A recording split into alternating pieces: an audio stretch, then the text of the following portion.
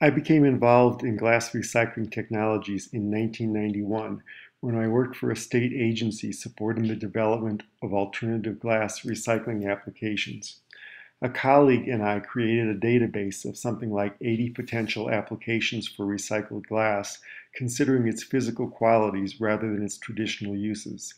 That document was later published by the National Institute for Standards and Technology. I have no idea whether it still exists, but I can probably scare up a copy if anyone cares. Many of the applications we found were trite substitutions of glass for aggregate, like using crushed glass as sand or rock.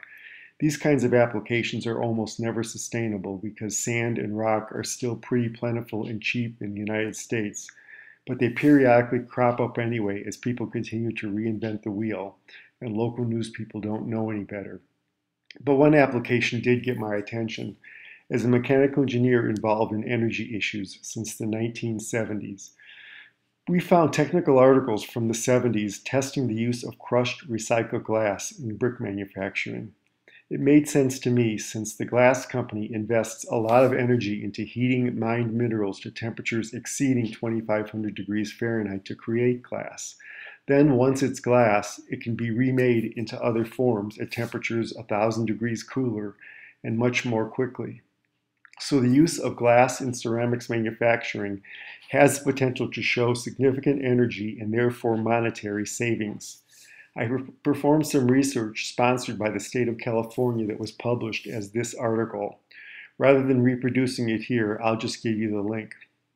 One of the important points in this article is that it's important to use a wide range of gradations of glass with the clay. If you use only fines, it's hard to avoid cracking and bloating. If you use only coarse, you won't get the advantage of the low temperature fusing of the glass. So you're using glass as both a grog and powder with clay. I gave workshops where I call this the principle of reactive aggregate. By that, I mean to communicate the idea that during forming, the glass acts as a grog and reduces the chance of drying cracks, while at high temperatures, the glass becomes the source of final fired strength.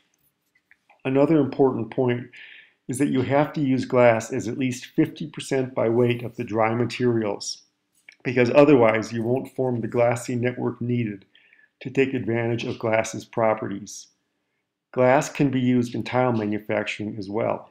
I made some tiles that Andy Ballmer, a glaze expert, glazed beautifully in single firing at Cone 06. Glass can even be used in throwing. This pot was thrown using 67% 30 mesh and finer crushed glass.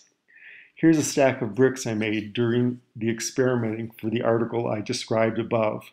I'm going to let that article above speak for itself.